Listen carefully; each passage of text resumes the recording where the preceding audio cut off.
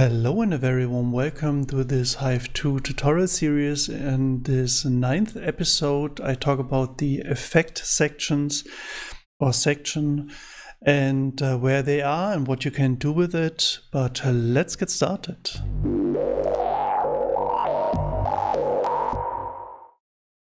So this is Hive again, and let's put it in a really good view like this one, so you can see everything really clear. I put a sawtooth again with a little bit filter on it, so it doesn't hurt the ears too much. And over here is the FX section. You can turn it off or turn it on like you want that. And in the FX section, there is in the middle, there are all the effects, and you can click on it to turn it on like this, and you can click on them again like this to turn it off again. And what you can do is you can just place it on a different order on this whole section, so the sound goes from the top to the bottom.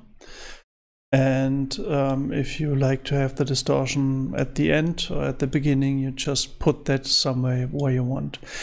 Normally all settings are on the side, on the left or on the right side, as you can see, like this, and the delay is on the bottom. So let's start with the distortion. Distortion has some dials like the mix dial, where you can just dial in the distortion you want to have, and at the moment you don't hear anything because the amount is not really dialed in. And as soon as I dial the amount of the distortion in here, you hear it's distorting. And with the tone, I can dial in like a slew, so the distortion is more reactive and it produces more high frequency. And if it's a little bit slower, it produces just low frequencies. Depends on which timbre you want to have. And for sure the mix is original and distorted signal. And over here, where you can read soft clip, when you click on that, you have different options like soft clip, hard clip, foldback, and corrode. And if you dial through this with a little amount of distortion,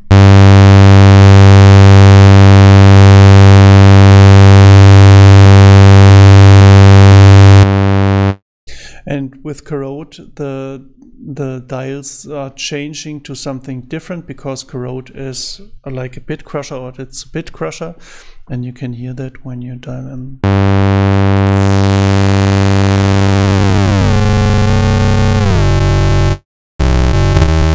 Like this. This is reducing the sample rate.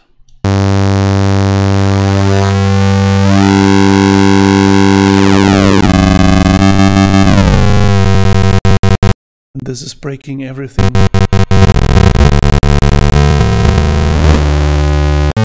Like this, but you can just break everything and mix it in your original signal. So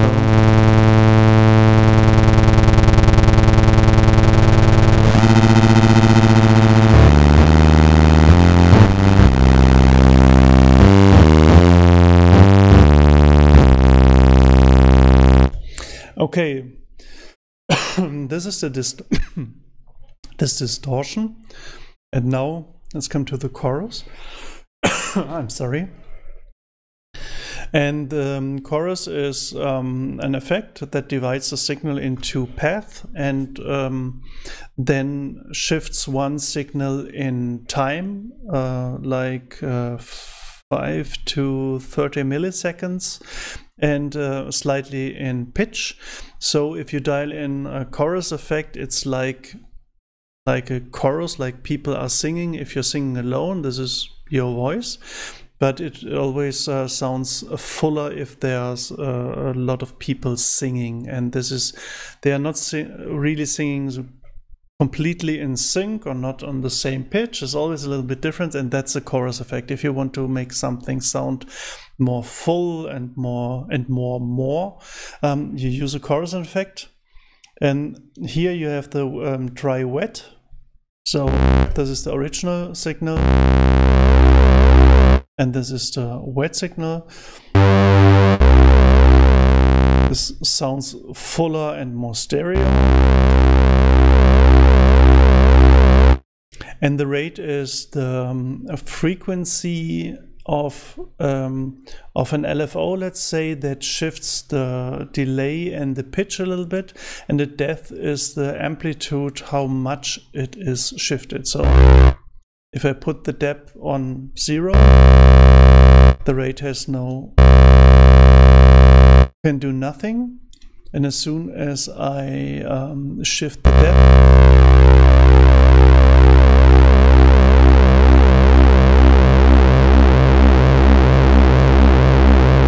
it's like the depth is like the amount of how much the rate takes place. And the rate, for sure,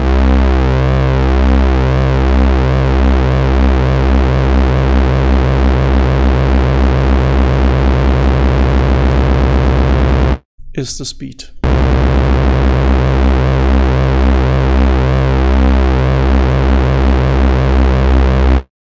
Okay, and over here where you can read classic, if you click on that, there are 3 different, let's say, basic presets. The one is classic that we heard, then there's a dramatic, and then there's an ensemble. And I switch between those.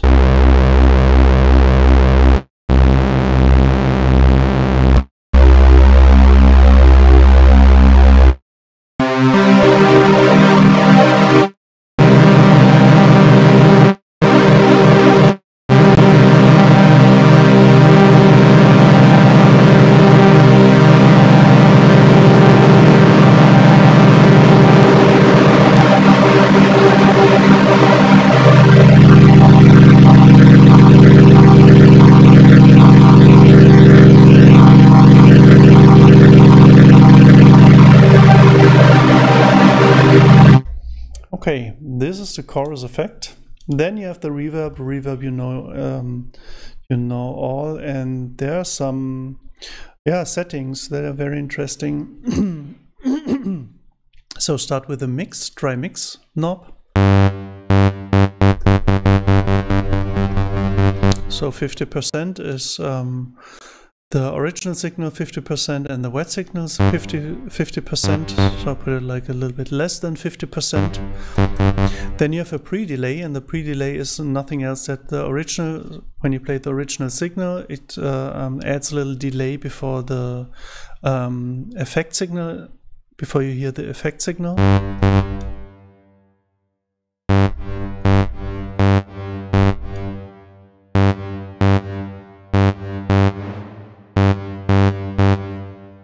It's always important when you play with effects that you get the nature of those effects. So that's why I'm sometimes playing long notes, like on the chorus, on distortion, and right now I'm playing short notes on a reverb or on a delay or something, because if I hold the note,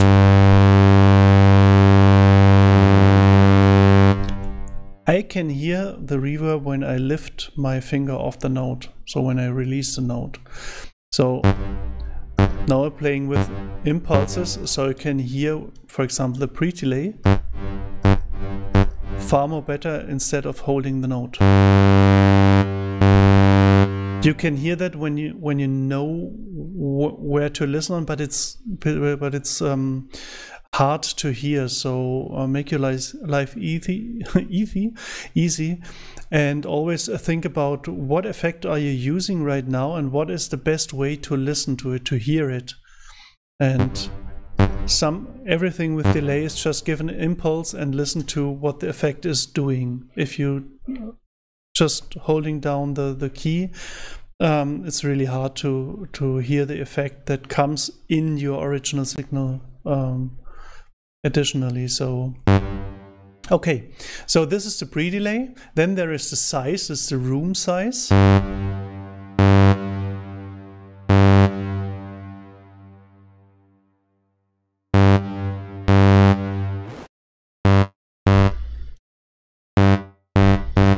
Like a plate reverb. Then there's the decay, and the decay is something like in a normal envelope where in this case the reverb signal has a maximum and then it needs decay time to fade away. If the decay time is very short, it's like that. If it's very long, it's like that. And if you put it like that, it's nearly infinity. If you have time, we'll wait until it's completely fade out.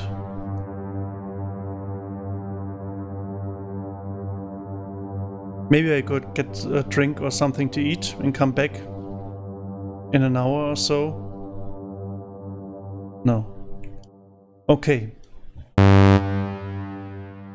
So this is the decay time.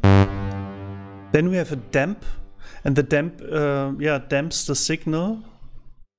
Wait, I put that over here, and now listen to that.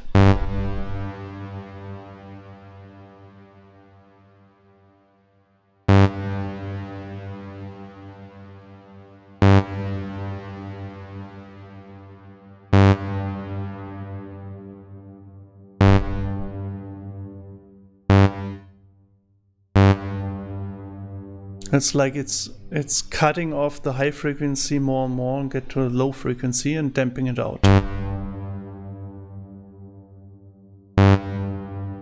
Maybe you could say this is a volume fade and this is a filter fade sweep.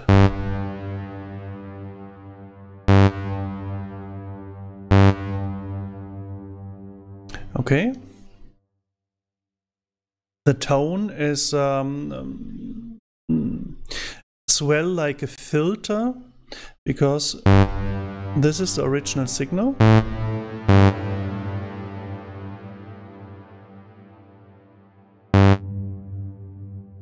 So you only get the lower frequencies. Or you go on the other direction, you only get the high frequencies or something in between, like this, for example. The width is the stereo width, so you can have a mono reverb, or you have a very wide stereo reverb, like this. And we already talked about the mix. Okay, let's go to the phaser. So the phaser is something different than a chorus. And I say that because there is an option flanged. And flanger and chorus are normally or nearly the same, except that the flanger has a shorter delay time than a chorus. So the chorus had about 5 to 30 milliseconds in delay time, and the flanger normally have 1 to 5 milliseconds delay time. So as a main difference between flanger and chorus. And phasers uses all-pass filters. They are shifting them around. And this phaser has as well an option flange the whole sequence additionally. So we'll go through the phaser first and then show you how the flanger or the flanged option sounds. So we have here the dry-wet signal. We only use the wet signal because it's most obvious to hear. Then we have the rate. This is the speed of the LFO doing something. And we have the feedback that is feeding back the phaser. So let's start here.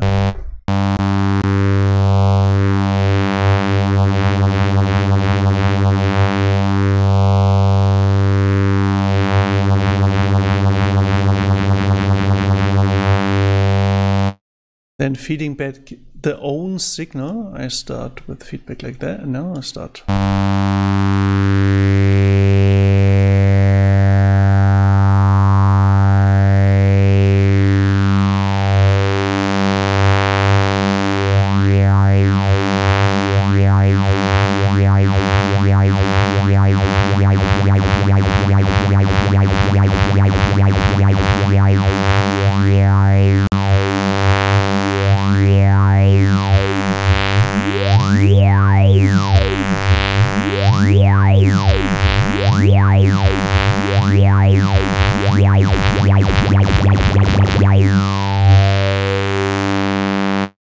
Okay, I hope your ears are not bleeding. Okay, but it's important to listen to those effects if you don't know them really good, that a lot of different settings can produce different sounds. So, and then there is a stereo.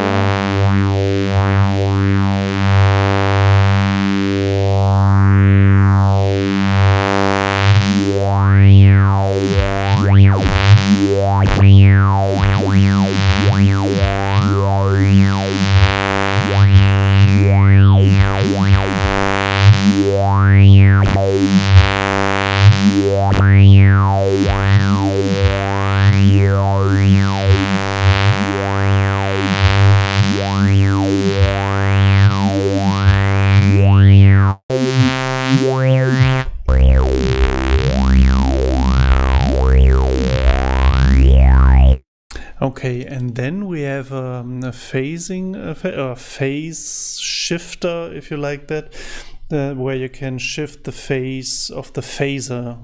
Sounds complicated, but here you can delay the phasing effect a little bit or speed it up in this range. So let me use that, so I have the full control over it.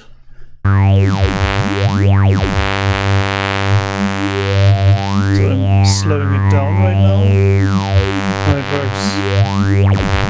Speeding up, slowing down, speeding up.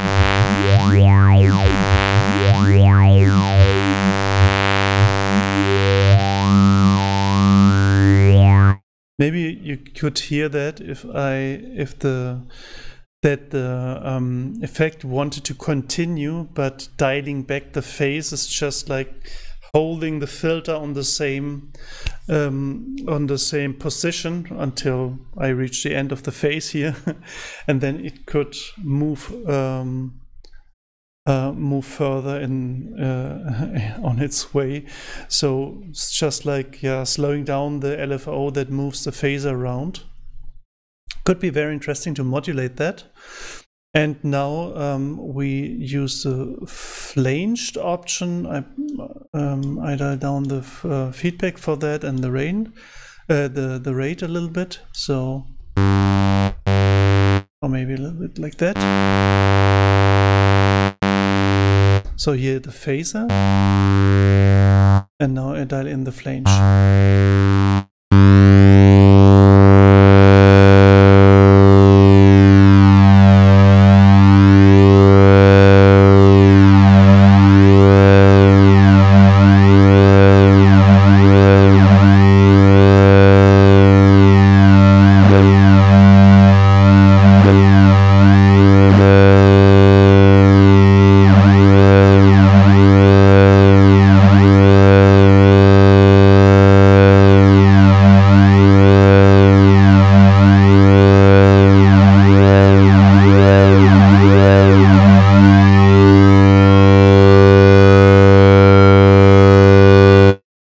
Something like that. So that's the phaser. I'm sorry, this is so fun. Okay, and this is the EQ. It's a 3-band EQ, not IQ. IQ is something I need when I try to spell EQ. Okay, and this is just the frequency row, and this is the gain row. So you can dial in the frequency you want to change for the low frequency, mid and high frequency. And I put that right now in a smaller version like this. Here is the IQ and EQ. It's the EQ, still the EQ. And here's the spectrum, so you see the sound over here. And now if I gain the lower frequency or attenuate the lower frequency as well with the mid and high frequency, you can see that in the spectrum over here.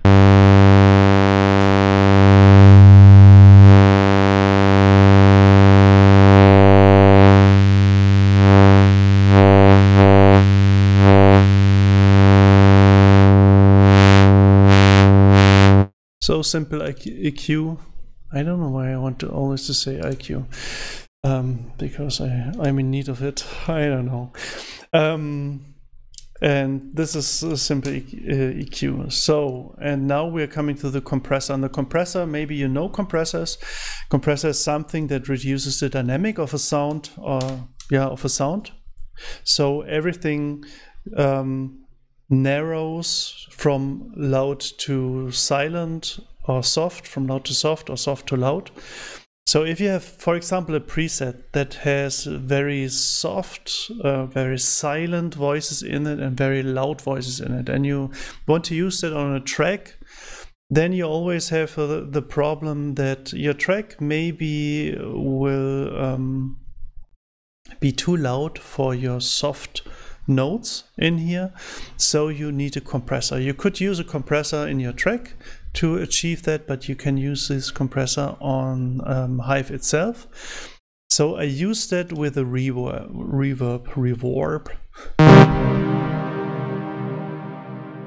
Like this, for example. Maybe turn down the volume a little bit. No, I'll turn down the volume a little bit. So this is the delay. Like this, for example. And I want to raise the reverb tail a little bit. So I use the compressor, turn it on, and the mount says how much I want to compress the signal.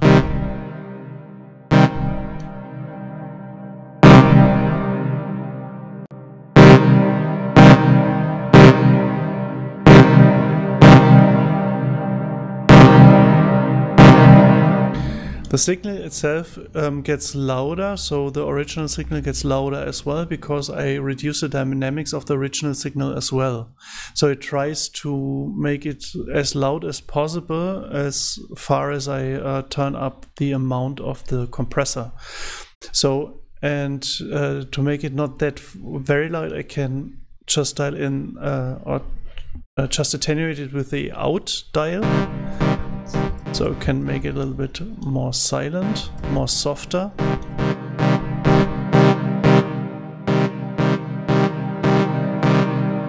And as you can hear, the original signal and the reverb tail are now really similar. The reverb tail fades out by nature, so it won't turn that up all again, but the reverb, the start of the reverb tail is as loud as the original signal.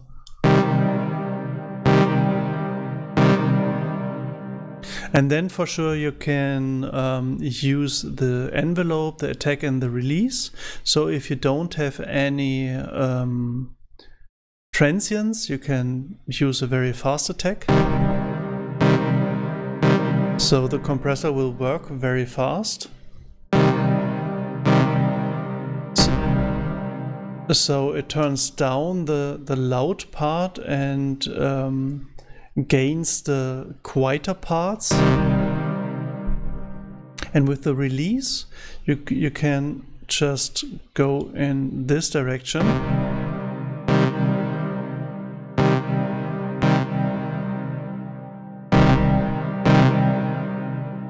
So as soon the compressor turns down the volume, the reverb tail will be quieter as well, and trying to raise the volume after the release of the compressor. And if I put the release very quick, the compressor turns up the volume again, so that the reverb tail will be louder. Or you put it like that.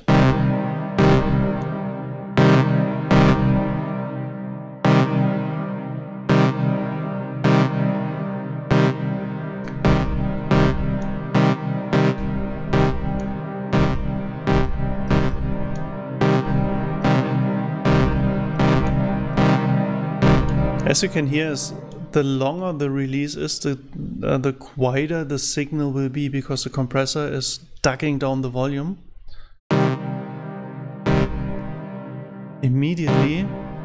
and it needs a lot of time to come back to its original volume. So that's the compressor. So always remember that you might need it when you're using presets or your own sounds in a track where you have too much dynamics. So, and then the delay, and the delay it has different options like a stereo, ping pong, and pong ping delay. This is a stereo is not normal stereo delay, standard stereo delay, and then you have the ping pong with the left side first and the right side and so on, and the pong ping is right side first and left side second, and vice versa when using the feedback knob. So, but because this is stereo delay and we can configure on here like a quarter and 3/16 or dotted eighth, we have different rhythmic results when using all these 3 different modes. So I turn up the feedback.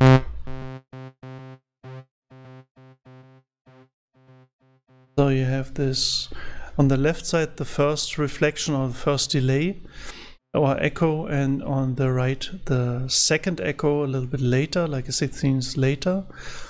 And this results in different, wait, I just play this one again and then switch to the ping pong.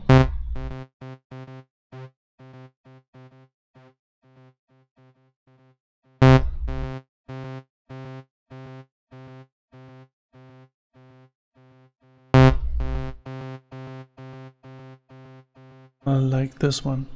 Then you have for sure a low pass filter. It's taking away the high frequencies, and the high pass filter taking away the low frequency. Then you have the width, so the stereo whiteness. This is mono, and this is ultra white. Ultra stereo. Then the feedback, I already talked about that. This is just repetitions of the echoes.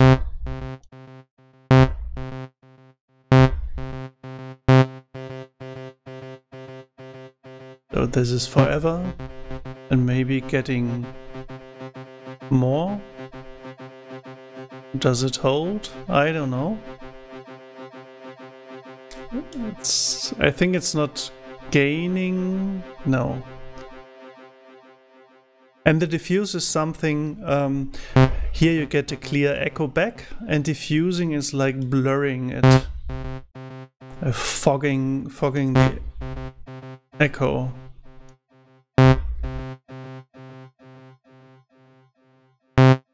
It gets a little bit undefineder. Maybe, wait, let's do it like that. Take away the diffuse, the feedback back.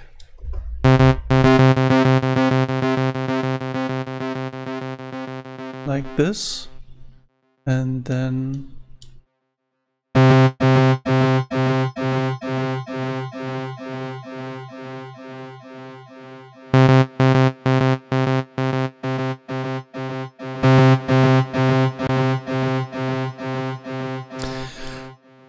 it's mixing it a little bit up because the feedback is feedbacking then the diffuse or the original signal back, so it's a little bit difficult to show that at the same time. But yeah, I think you get the principles of that diffusion. Maybe you know that already from reverbs. Some reverbs have those diffusions. And yeah, that's all about the effects for the Hive 2, the effect section. And always remember, you can sort this in another order, how you like that, or you're just curious what happens if you do like wild reordering everything.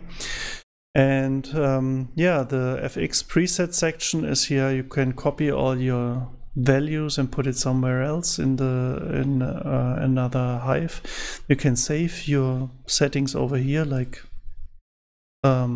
here. Maybe you use the same name conventions with numbers. I don't know. Maybe start with 100, something like that. Or you can load already a factory preset, or you just can initialize everything, so everything is set to 0 or to the default settings, and start over again, dialing in everything because you messed up everything and you don't know how to come back. So just take the init and you're good to go again from the start. So that's everything. I would like to ask you something.